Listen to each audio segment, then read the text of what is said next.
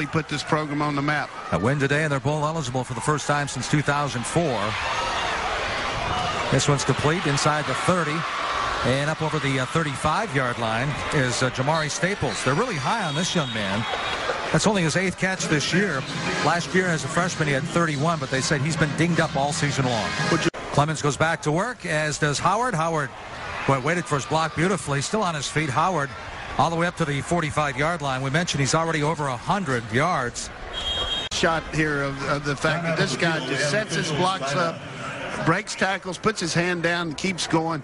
Already over yards, it keeps the defense honest. Here comes a jet sweep. Howard gets the call.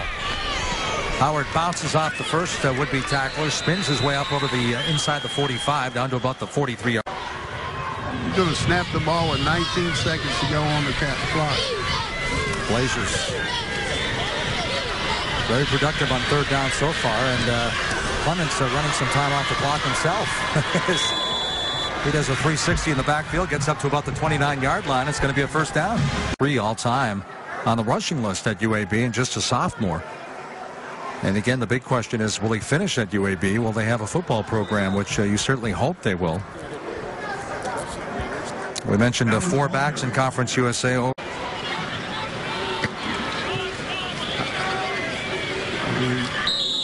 I'll be worried about getting this guy hurt.